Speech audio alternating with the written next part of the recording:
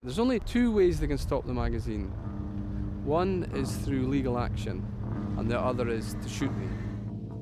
It ruthlessly uncovers crime and corruption at all levels. Gangsters, crooked police, dodgy councillors, small-time hoods and petty criminals. Even the most minor offence could land you in the pages of the paper. This is the world of the digger, and nobody's safe from it.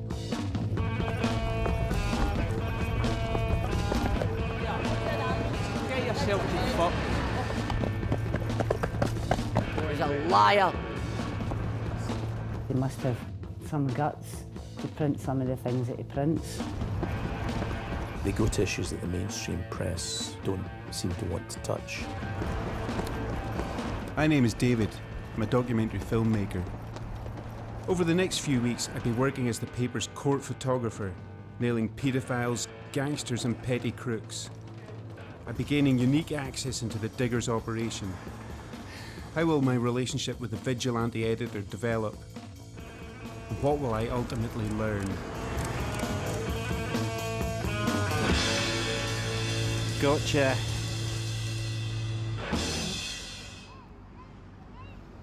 This is the heart of digger country. With sales of over 10,000 copies a week, the pocket-sized crime magazine has cornered a market untouched by the mainstream media. I think the Digger's a very good paper, and it tells you, different things, about different people, and their crimes. There's lots of good viewpoints in it, about naming and shaming paedophiles. It lets people in the community know who to what's going on. What's going on. Aye. Printed weekly by an underground press, the Digger sells for 50 pence at over 100 newsagents across the city. People buy it because they like to read what's in it. People buy it to see if their name's in it. And people buy it to maybe get a good laugh at somebody else's expense. I've been in the jail with people that's been in the Digger and that. Really? Aye, and they're all, oh, look, you're in the Digger, oh, doing it angry, oh, happy and all that. Yeah. Exposing crime and corruption is its main agenda, and the Digger suspects everyone. Even the police and the legal establishment have been blasted by the magazine. He's a shite bag. That's exactly what he is. But he prints things about people, he's not even got the decency to face them. It's the whole system. There's nothing is exempt. But the Digger and its editor are creating enemies on both sides of the law. Editors weren't put on the planet to be liked. They were put on the planet to be disliked by authority, and I would imagine this guy is probably the most disliked journalist on the planet at the moment. James Cruikshank is the founder and driving force of the magazine. With various threats made on his life, he insists on wearing dark glasses. The crooks and the criminals and the scum that have influence hate journalists because they put the information out. This house is like a metaphor for the Digger, a sort of symbol of defiance. See, that house should be knocked down, but the people in that house that are saying, you're not knocking down my house because it's my house. If you're going to knock my house down, you're going to give me a better house. So they're saying, I'm not taking your shit, I'm staying here and fighting. And that's what the Digger's doing. Cruikshank's right-hand man is Chris Diamond. He's the Digger's features writer. What these people hate is publicity. And if you can point at them and say, that person in that house deals drugs and is responsible for deaths, and if that means that they can't pursue their trade or have to move on, well, that's a result. The final member of the team is cub reporter Aaron. He's recently been awarded a press card, giving him the freedom of the sheriff court. I've taken the job of photographer in order to gain a deeper understanding of what it's like to be a Digger man. Who's this character that we're going to get today, anyway? He's a man who's pled guilty to running a brothel. Running a brothel? He's one of two we've had over the last couple of weeks. Seems to be a bit of a police crackdown on brothels and stuff, so he's up in court due for sentencing. I'm feeling apprehensive for my first assignment. Photographing criminals is a risky job. The Digger has gone through numerous photographers over the last year. Might have been in the toilet and come out. He's floating around in there. She's hopefully going to come back out and tell us if he's in there. He's really tall, shaven head, thick eyebrows. shaven head, thick eyebrows. There's a fucking million guys that look like that.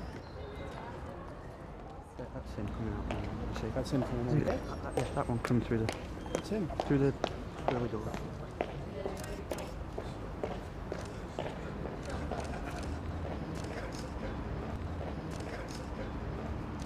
Enough.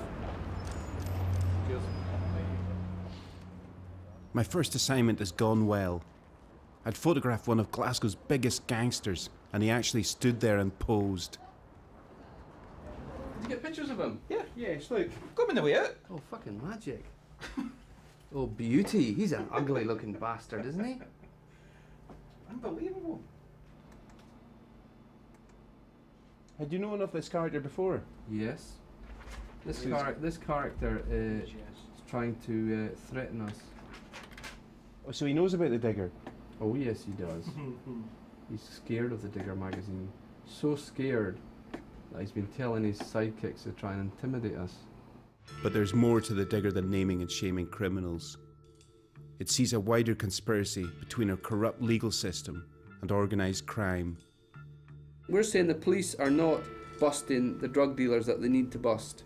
And we're saying the reason for that is that they're either scared or they're on the take. Nothing's as it seems in the eyes of the Digger. The team are investigating an alleged gas explosion. But Cruikshank doesn't buy that theory. He sees it as part of the city's ongoing drugs war. 25 years that man was in that shop. 25 years, no. You could see the sadness in his wife's face. We're just interviewing some people about what's happened, and we'll be writing a story about that this weekend. Right, so there was no sign of gas leakages. Well, that's that ruled out anyway. I mean, there's assassinations on the street. They're blowing up shops because there's a drugs war on. And that can be easily stopped. They've got the manpower, they've got the resources, but they won't stop it because somebody's got their finger in the pie. That is a beauty. With its provocative reporting, the Digger itself is often taken to court. I think what they're trying to do is good, but I think they need to be a wee bit more cautious about some of the allegations they're making. Cruikshank is going to see his lawyer regarding the latest charge, a breach of the peace offence after a court scuffle. He believes the police are using it to discredit him. The complaint is being pursued by top brass in Strathclyde Police because I'm the Digger. Because the Digger has consistently criticised the police's fight in the war on drugs. Charges like this are common for the magazine, but threats to the paper don't just come through the courts. There are threats overt and covert to the Digger in the courts and in a slightly less formal way. I got a guy phoning up saying, you know, that I was gonna get killed the same way Veronica Guerin was killed. I mean, most people who make threats, they don't say who they are. And the reason they don't say who they are is because they're scared. This isn't exactly reassuring, but I carry on with the naming and shaming campaign. Given the risk, why does Cruikshank do it? It's the oppression, the injustice, the unfairness of life, the whole miserable existence that is life is in an odd way a kind of driving force for me. Criminals can only operate successfully anonymously. Now what happens is if I identify them, say in a crime stop, right, say so-and-so did that, this and that and that and that and that, right, it's not so much that annoys them, it's who's reading it that finds out that annoys them. I mean, I have no sympathy for these people. None at all. They don't contribute anything. They sponge off the state. If they're not doing that, they're doing it through drug dealing. If I'm going to write about drug dealers and make money out of it, then why shouldn't I? Because if drug dealers are making money out of it, why shouldn't I make money off the drug dealers? Lovely. In 2001, after a stint in New York as a freelance journalist, Cruikshank returned to Scotland penniless. He ended up in a tower block in one of Glasgow's rougher schemes. The Glasgow City Council and other organisations gave money where residents like me could come in and sit down together and talk about, what do we need for our community, what would you like to see done. It's a great idea, but it turned out to be a massive scam. People weren't really given any power at all. And I thought the magazine would be a good chance to reflect those views, written in a sort of tabloid style. So what would you say, exposing corruption within the community at that level? I don't think corruption is too strong a word. It's more trying to get information out there that wasn't coming out. In a way, I have to admit that I think he thought he was doing things for people who couldn't do for themselves. This was footage he took when he just started the magazine. Firhill Basin, it's Partick Thistle football ground. So that's one of the printers there. All the inks, the powders that used to use for the printer, it all took place in here. He was only selling 200 copies a week, but was already attracting the attention of local criminals. What was the nature of that? Trying to smash down my door, covering it in paint, threatening me as I go in the front door. I don't know if you can see the paint over the door. The threats got so bad, he was forced to leave his home. I mean, you're still getting threats to this day. Mm-hmm. And how do you cope with that on a sort of daily basis? Makes me stronger. The more threats that you get, the stronger I get, yeah. Despite this show of defiance, there's still a sense of unease as we walk around the area. See that house there? Do you know whose house that is? the drugs gang. Now let's keep walking. I think that could be one of them there.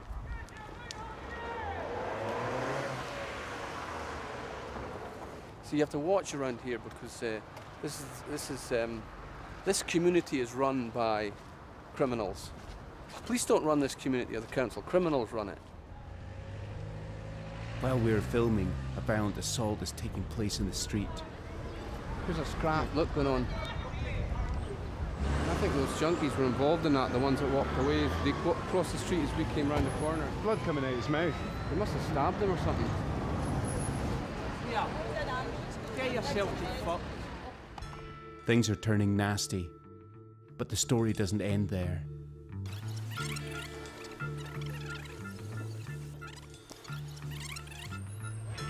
We'd filmed the potential suspect fleeing the scene, and Cruikshank wanted the shot for the paper, so I handed it over. After all, I am a digger man now, aren't I?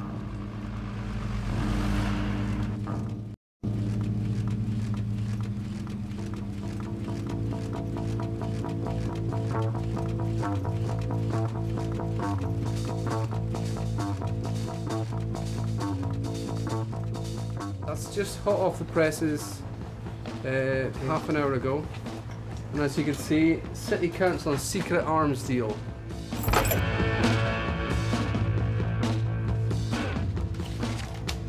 The growth of the digger is staggering. In just 2 years, sales have rocketed from 200 copies a week to 10,000.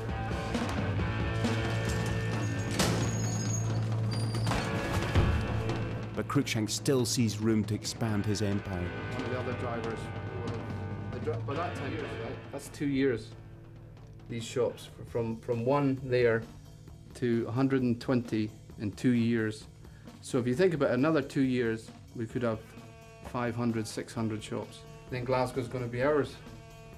Yeah.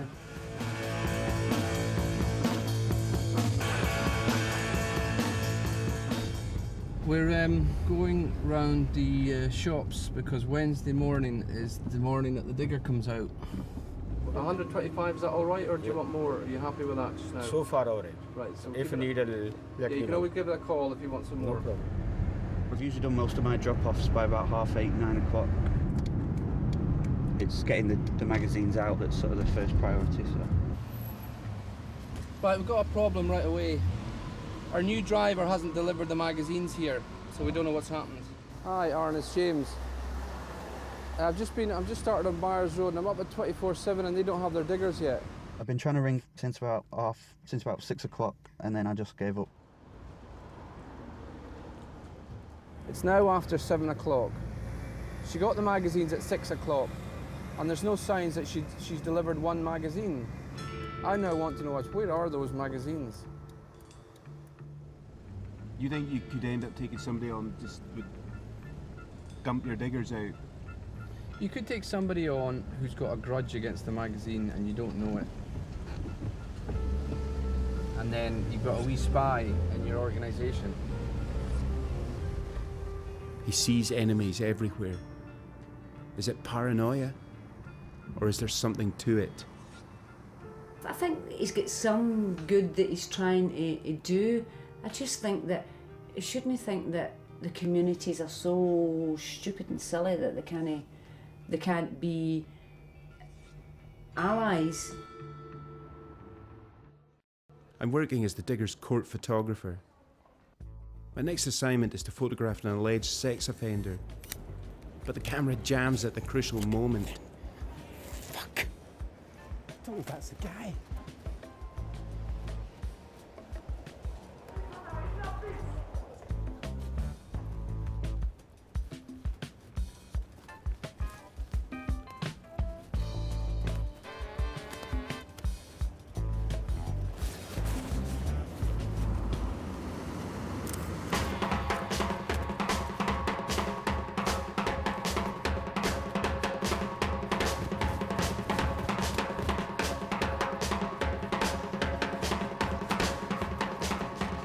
Man,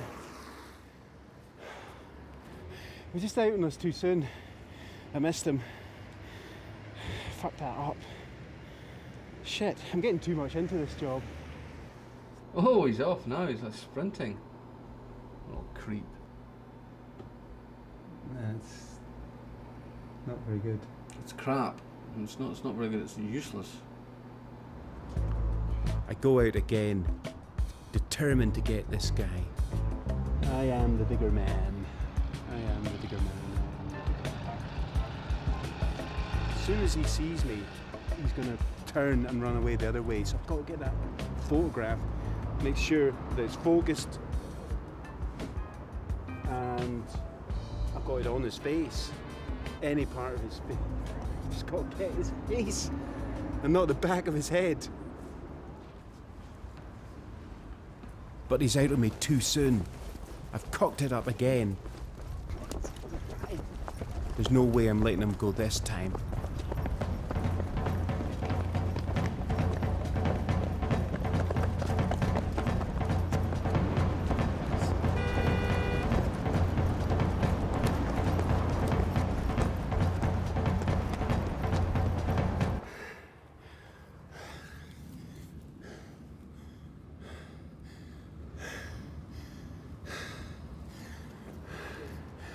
There he is.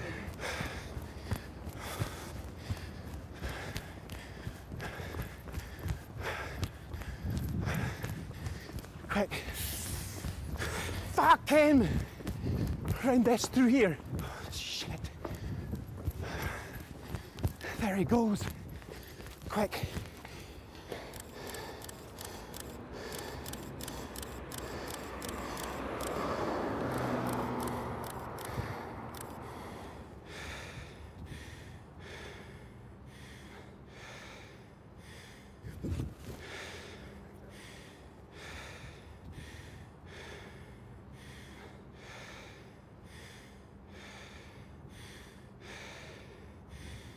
Gotcha. Come on.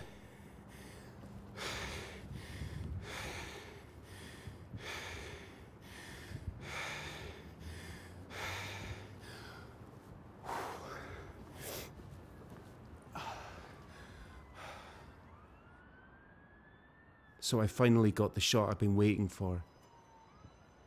But though I've nailed this guy, something doesn't feel right.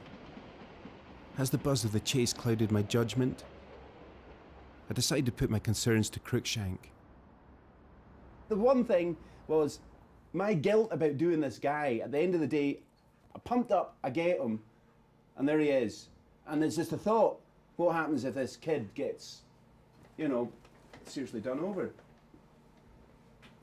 Right. I just thought in my head, I thought, I don't know, I felt a bit guilty about it. Look, And I'm not- okay, let me answer it with an example, right? If I'm selling knives, right, and someone buys a knife and goes out and uses it to kill someone, is it the shopkeeper's fault?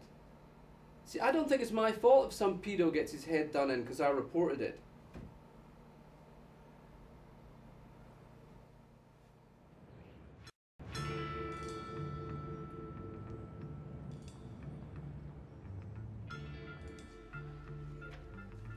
Oh.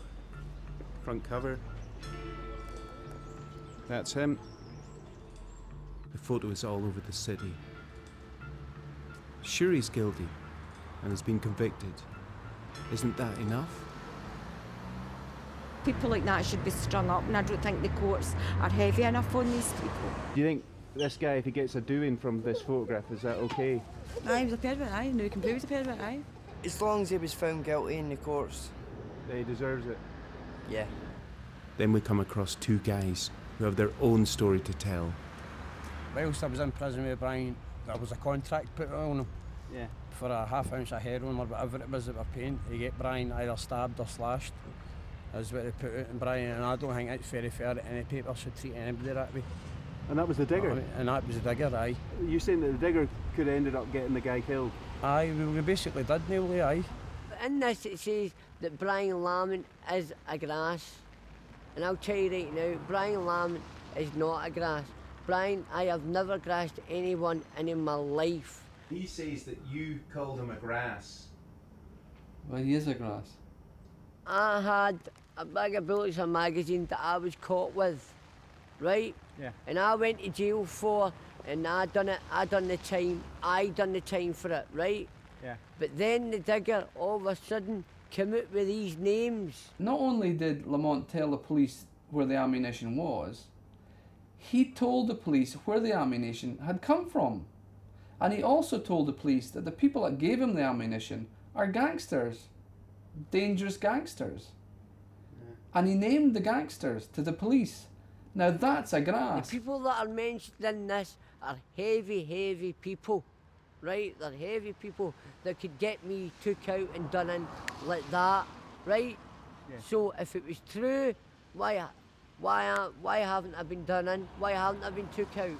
The thing about court reporting is it exposes and shines a light on these cretins, and they absolutely hate it. He could have put me in danger in prison, and he went ahead willy-nilly.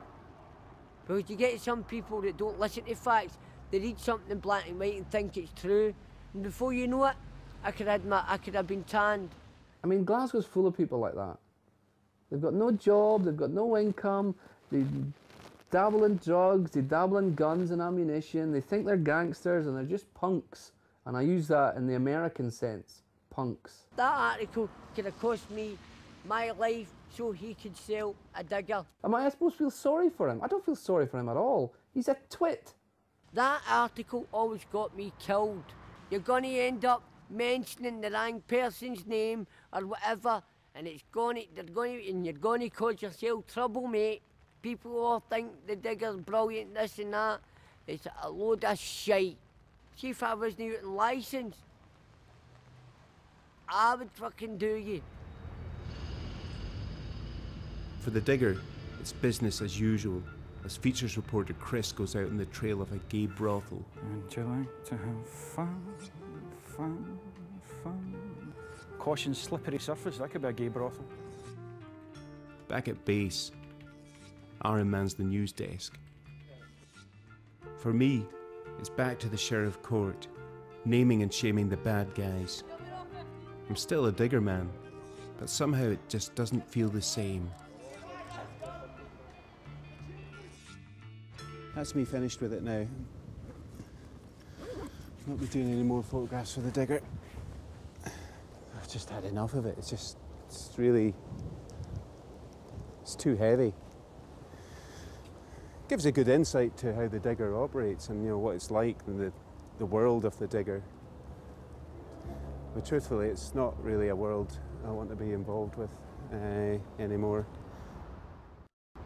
So what is it all about? Supporting the little man? Naming the guilty? Or just boosting paper sales? and never mind the consequences.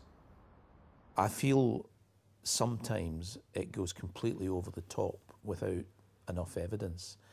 And if it was a mainstream newspaper, it would be getting its ass sued off. He'll say that he's trying to clean up the area, that he's trying to stamp down on crime. That's what. That he's going to stamp down on corruption. St. Jim. Yeah. St. Jim of the poor. St. Jim of the poor. Yeah. If he's saying that, that's what he's saying. He's saying he's trying to stamp out. I think if he's thinking that, he's deluded. I visit Cruikshank for the last time. He's on the move once again. So many boxes. I think I've got. God, it must be 15 boxes. Just this stuff. You got furniture going as well? Oh, it's all going. Everything? Yeah. I'm moving out of this flat, and I'm going underground. Underground? Yeah.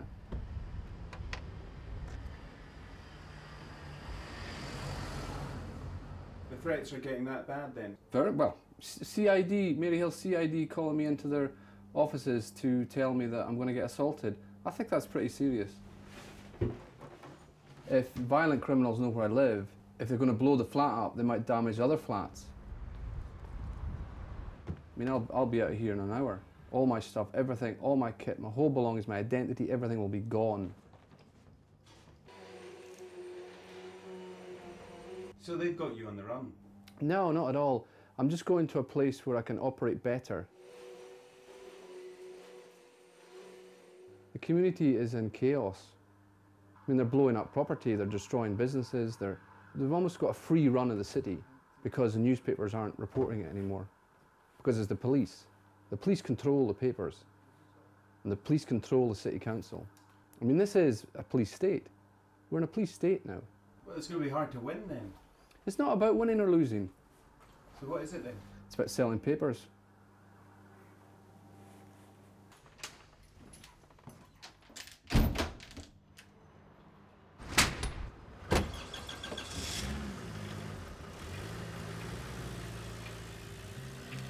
Cruikshank had gone, vanished underground to continue his crusade. Whether the world of the digger is about right and wrong, or just selling papers, the punters don't seem to mind. When you're in the heart of digger country, only no news is bad news. Hello, could you please give me a phone back? It's regarding a paedophile. Thank you. I'm phoning after reading this week's Digger. There's more to him than meets the eye, and I believe it's something to do with the death of the girl as well.